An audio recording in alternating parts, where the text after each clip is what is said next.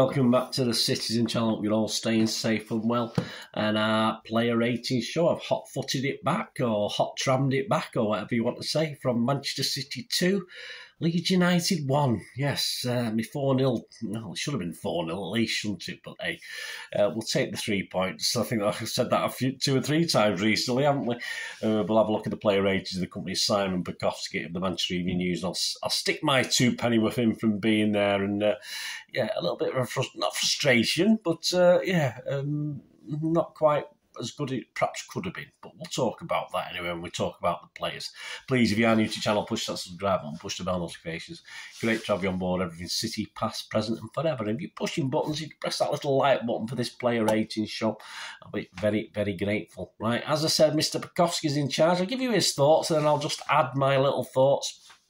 We'll start with, we'll start at the beginning. We'll start with Mr. Ederson.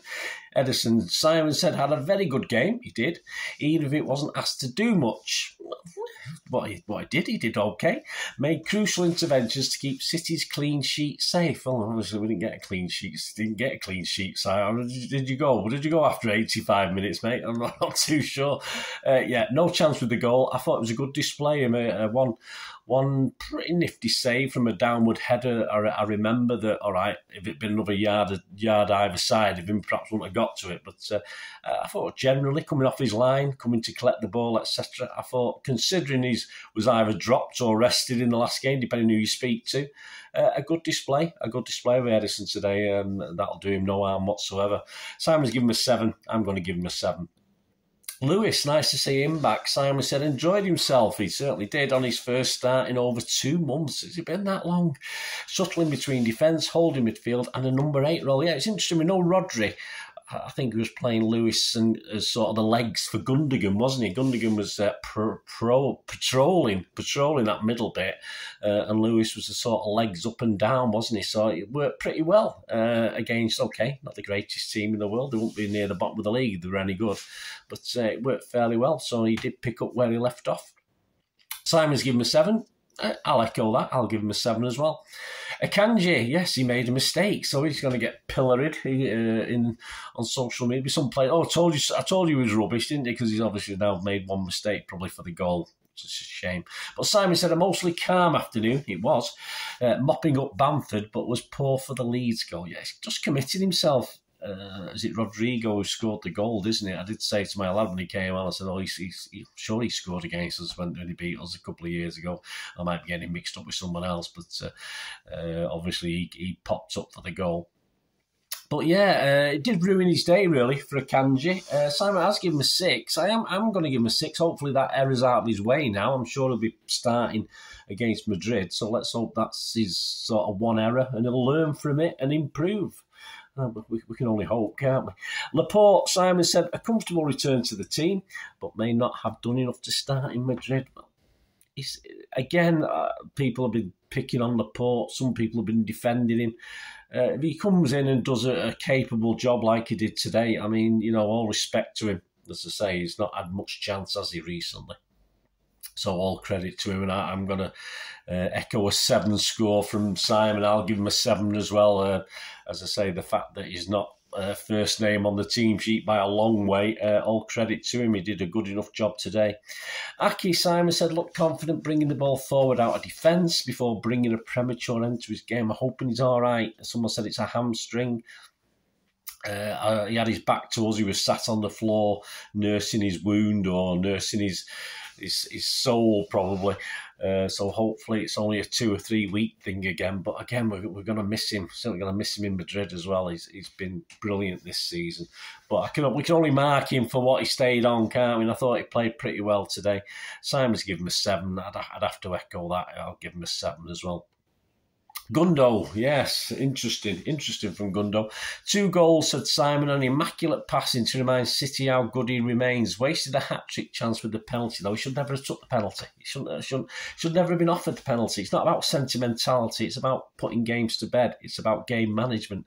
So, yes, he did waste it, unfortunately.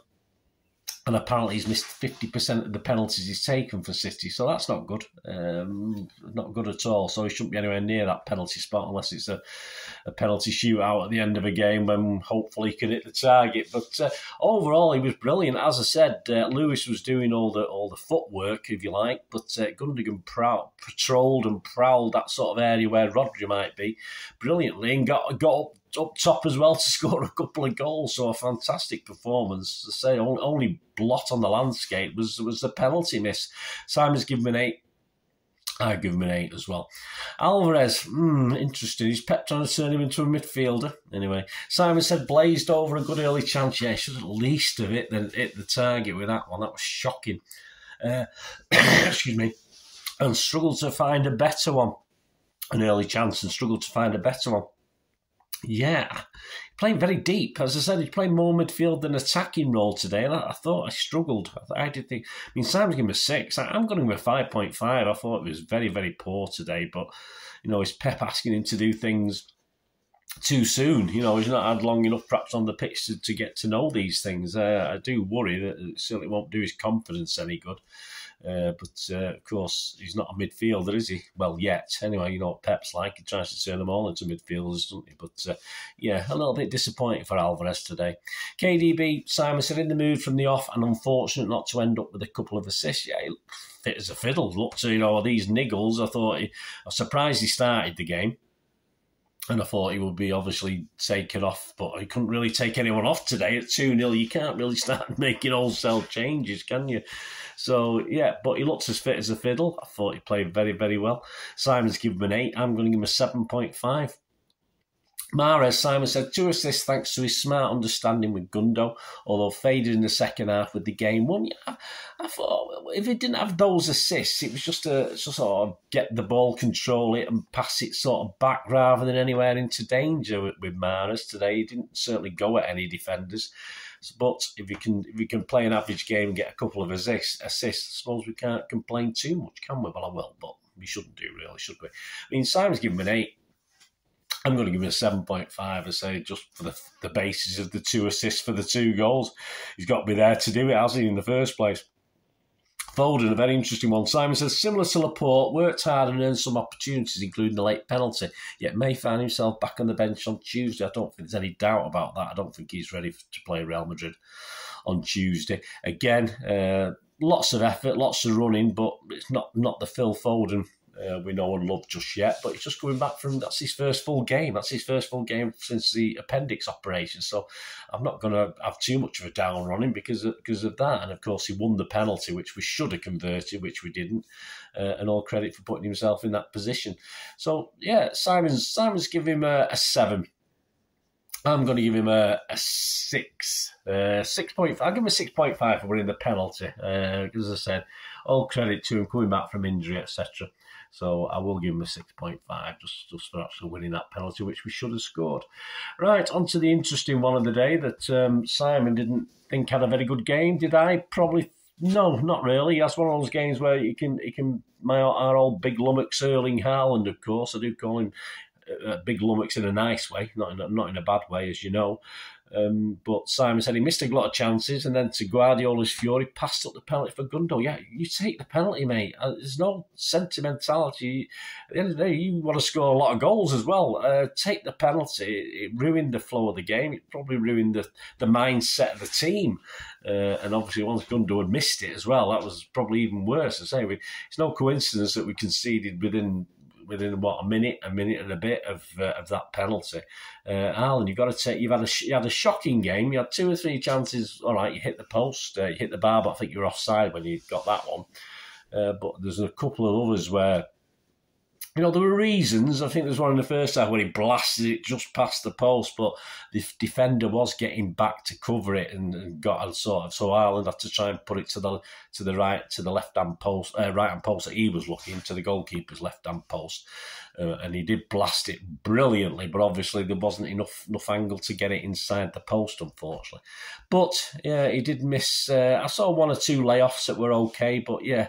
I just thought he was poor today, Haaland. And I say he can have poor games and score a goal or two, and he could have done. If he'd scored that penalty, I might have given him a bit higher score, at least for. But don't shirk responsibility, mate. You get that penalty taken. Simon's given him a 4. I'm going to give him a 5. I'd have to give him a 5. He was poor. It just didn't work for him. Hopefully, I don't think he suffers from a lack of confidence. He'll be fine for Real Madrid, but not great today. And the substitutes, Walker for Aki, settled straight into the team, said Simon, and contributed well in attack. Yeah, he was only on for about 40 minutes with injury time, wasn't he? After Aki went off. He covered he got back quickly to cover a couple of little half-hearted breaks from Leeds.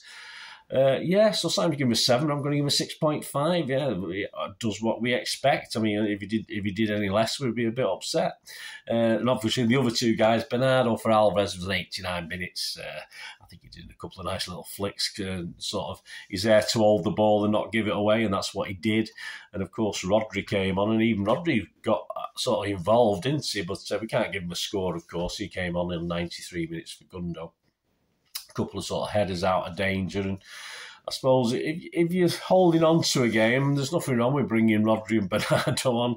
It is what it is, as we say, isn't it? But we shouldn't have been in that position in the first place. But check out my talking points show, guys. We'll talk a little bit more about that, of what happened with the game management, Pep. And Pep was having a bit of a slagging Gundo and Haaland off, but at the end of the day, Pep, you're the manager, mate. You should be making some decisions. You lay yourself open for some of this sometimes by saying you leave it to the guys on the pitch. And so whose fault was it? It's just as much yours, mate. But we'll talk about that in the talking points anyway. Let me know your ratings, guys. Man of the match, I'd have to give it Gundo. I thought you had an excellent game today, apart from the penalty miss, which was a bit sad, but a little blot on the landscape. But when we get a victory, it doesn't really matter in the end of the day, does it? 3 points in the bag, and we move on. Another goal to the goal difference.